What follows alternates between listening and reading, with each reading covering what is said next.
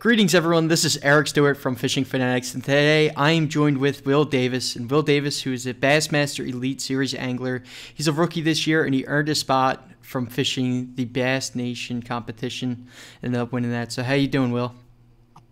I'm doing good, Eric. How are you? I'm doing good, man. It's great to have you here. And the first question I always like asking on these podcasts to find out how people get into bass fishing. So, Will, how'd you get into bass fishing kind of growing up? Most time people get into bass fishing through a friend or a family member that takes the time out of their hectic day and takes you fishing. And in my case, that was my dad. So he took me when I was a little young boy and just fell in love with it. So Nice, man. yeah, but all starts with somebody taking you fishing for sure. Yep, absolutely. So when you're growing up there, did you and your dad fish tournaments, or was it just more fun fishing, throwing a worm out there, bobber, that kind of stuff, or what? How did that kind of develop into tournament fishing?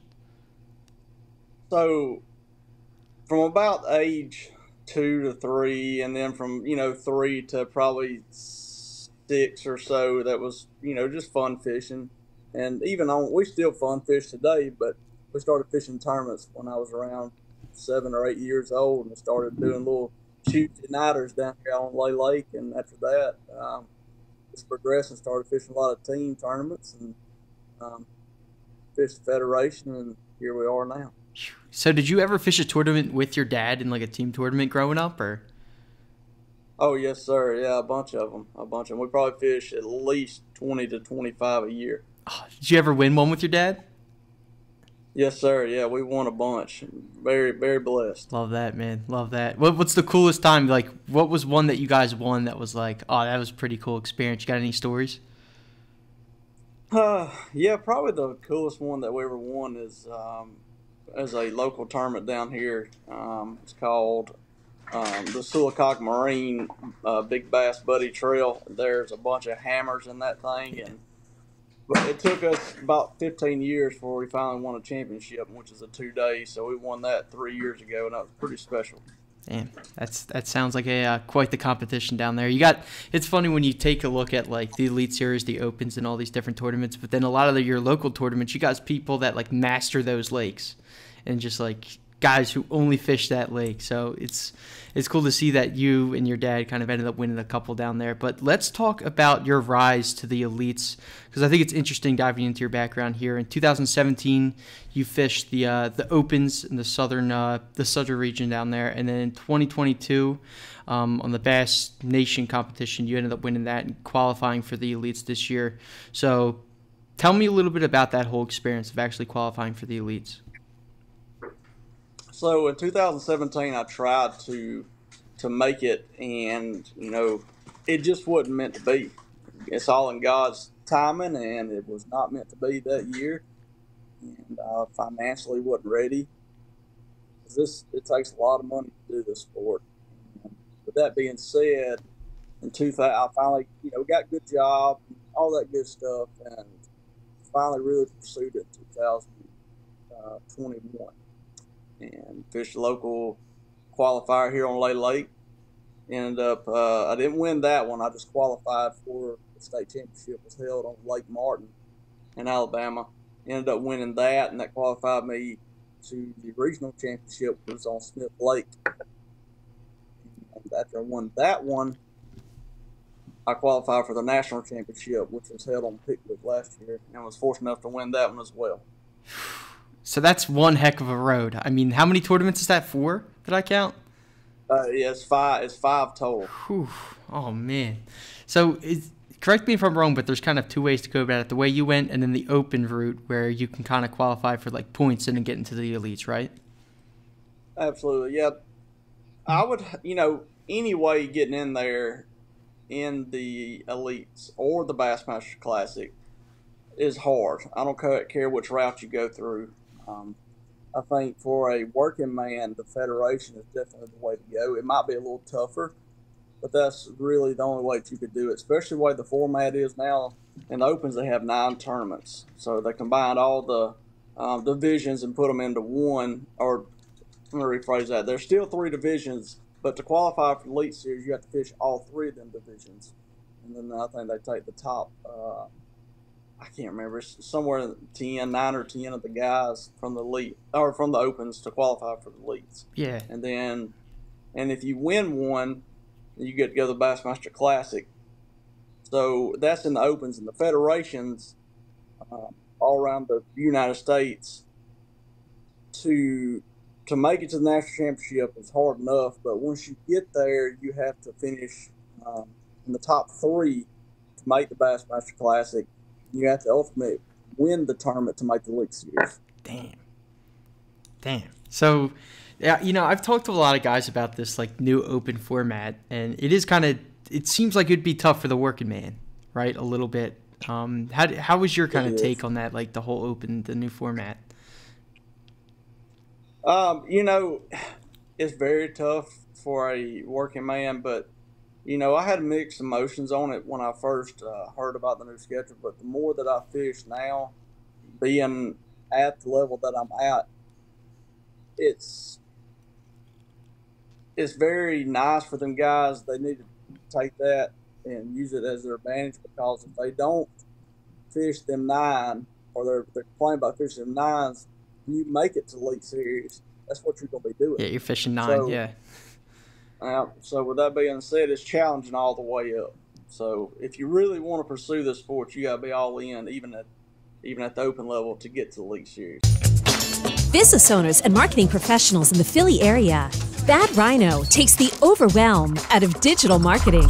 With tailored digital marketing services, from social media management to SEO and PPC advertising, our expert team navigates the complexities of the digital ad space for your business. Let Bad Rhino lead you to success.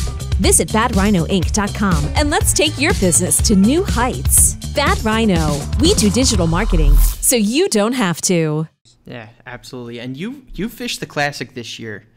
And it's something that I took a look at this year and in the years past about the Classic, and it's been such a cool like tournament down there.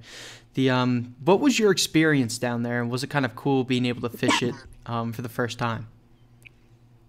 You know, when I was a kid, I'd dream of the Classic. My dad would take me all over the United States to different classics, and I'd work the booth that we had with Davis Bait Company and selling product all day. And then my favorite part was going to the Bassmaster Classic weigh-in. Well, I always told my dad after I went to the first one, I told him, I said, I'm going to make one of these one day, I hope. And I've had dreams about them opening up the curtain, and, you know, I'd go through there, or right when they opened up the curtain, they'd call my name, I'd wake up every time or quit dreaming about it. So finally getting to fulfill that dream in real life, it was pretty special. It's probably the most special thing I've ever done, for sure. Wow, that's awesome down there. And you came in 40th, if I remember looking at the stat sheet there too. Overall through the tournament, is it kind of like, what did you kind of expect? Did you expect to kind of come out and win, or was it just like, were you just kind of happy to be there? What was kind of like the feel from it? There was one part of me that I was happy to be there, of course, and then once you get there, there's that part of you that you want to win. That's just a competitor in you. So with that being said, it was probably one of my toughest tournaments I've ever fished in my life. It was a very challenging lake, so please. Definitely. No, it totally makes sense. It's like you kind of get caught up in the limelight, and then you get there, and it's like, all right, it's game time. Let's go fish. Let's go win a thing. So, for sure. Well, let's talk about the Elite Series now. This year, on 2023, Whataburger Bassmaster Elite on Lay Lake. You ended up winning that. I was following along, too, on your Facebook when you were doing the live feeds and live updates on there, which are awesome, by the way. For anyone who's listening, definitely check out Will Davis's Facebook page to check out those live updates when he's going through the tournaments and kind of giving you an update on there. But tell me about Lay Lake. What ended up through the final day you were in 7th place? What ended up you kind of taking home that trophy there? You know, after the first day, I was in 7th, and then I think I climbed up to 2nd, and then I fell back down to 3rd. Brandon was catching these fish in a creek right there where we was taking off, and I fished in there my whole life. And then fish just don't replenish that way for a lot of people, and they they replenish. It's just a funnel ground for them. They swim back there. It's cooler water. They swim out. A lot of fish getting released there all through the year. There's 99% of the tournaments go out of there. So with that being said, it just shows you how good Brandon Polnick is as a fisherman. To go back there and do what he done for 4 days, it's unheard of. And with that being said, I knew that I had to catch him because I thought his fish would falter, and they didn't. Especially after that 3rd day, and Christy caught the 9 something. I was like, I definitely got to go out tomorrow and really crack him if I'm gonna have a chance just to win it. So it's very mind-boggling week as far as keeping the emotions under control and making the right decisions, not getting to sleep much. How everybody, calling you, doing interviews and all that stuff. So you have to gotta set that on one side of the brain and focus on the other side of the brain. So it's a very challenging week, but I'd go back in a heartbeat if I could relive it. How difficult is it from day to day to, like, they weigh fish, you're like, all right, I'm in 7th, and then the next day you're in 2nd, to not get ahead of yourself throughout a tournament like that? Because I could see it so easy to be like, kind of get caught up in the moment, and you don't really get to take a step back and be like, okay, and really focus on what you have to do that last day to win it. Like, how do you kind of keep yourself kind of on that path? You have to just stay mentally focused each day. Every day is going to be different. You have to you got to pace yourself. For 4 days, knowing these places down that river, what time of day that they get there, by the amount the current gets there, you have to play it to the T, have everything go your way to win one of these tournaments. And that's any lake we go to, because the Bassmaster Elite Series, them guys bring it every day. Yeah, you guys definitely catch them in that Elite Series for sure. So being in the Elite Series, this is your first year here. What's the difference between fishing the Opens or other tournaments that you fish to the Elite Series? Is it the competition? Is it kind of like, that TV spot? What do you think the biggest difference is? The biggest difference is probably the hype of it, and because it lives up to that. When you look over there and you see Jason Christie over there, and you see all the guys that you've looked at your whole life, and you finally Mike Iaconelli, Brandon Polnick, Gerald Swindle, the list goes on and on. And you finally get to sit there and look at them while you're sitting behind your console and Dave Mercer's about to call your number out. It really, really hits. So it's a big difference. It's a lot more emotional, I guess, or more jitters at that stage. But it's like we talked about earlier, as soon as you get to your first spot, man, it's all you put all that stuff behind you. Yeah. After you make that first cast, it's all a blur after that. It's about catching the next fish or getting the first bite. Yeah, at the end of the day, it is still fishing, right? That's right. So what's like your go-to tackle or tactic down there in Alabama fishing? Is it are you normally offshore fishermen, bank fishermen, or kind of what do you kind of focus on? I focus on both of them because down here you have to be diverse to catch them. These fish down here are so pressured. You have to play the time of the day and the current or the brush piles, whatever lake you're on. So down here, I always start out most of the time early, or shallow real early, and then I can go deeper later. Gotcha. So that's my 1-2 punch. Gotcha. And then when you're fishing deeper, how much are you using electronics to kind of figure out where you're at, whether it be side scan, forward-facing sonar, and all that good stuff? Since I've got the Humminbird 360, it's really changed the game for me. It's a must for fishing brush piles. It's a must. Or rock piles. They really helped me win at Lake, getting to see the key boulders that I had out there. And helped me make that accurate cast. In a regular tournament, back in the day, I would pull up there and make 2 or 3, 4 or 5 casts, never bump it. I'd move on and be like, well, I just didn't get the right line on it or whatever. Well, it saved me a lot of time by having that 360 up there. A lot of time. It's something we've never really hit on the podcast here. So explain a little bit what the 360 is, because I've looked into them. I don't currently have one installed on my boat, and I know about a little bit about them. But just explain kind of what that's all about, the Humminbird 360 sonar. So the 360, it shoots flat on the bottom. So it shows, instead of like, it shows you the length or the whole bottom as you would be side scanning, but it shows it in a circular motion, and it goes through there. And just every time you move the trolling motor, it's constantly moving clockwise. This right here, you have rings in there, so that judges your distance from each ring. So it helps you see rocks more visible than you would be if you're sitting on top of them. Say like a regular 2D or 3D imaging or whatever you want to call it. So it's very crucial to see. You'll see two big rocks right here and one rock way over there by itself. And you can see which angle you need to throw, especially if you're on spot lock. So it's definitely a game changer. Absolutely. So let me just kind of paint this picture for anyone like listening to, and kind of for myself as well. You're dropped on a brand new lake. You've never fished that body of water, right? It's practice day one.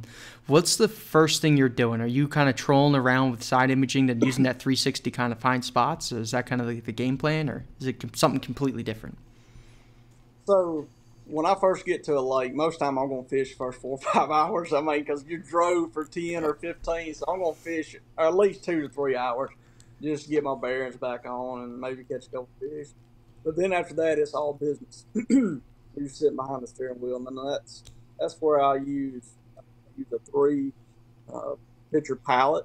And a lot of guys use 2 to 3 drafts on their dash, 2 up front or 20 up front, whatever fits your deal. I just run 2 on the front and I run 2 on the back, hummingbirds. So on the back, I use a Helix 12, and I got a 3-page or a 3-pallet deal on 1 page. So I got one that runs parallel up like this. It shows my map, and then stacked on top of each other, I have my down imaging and my side scan.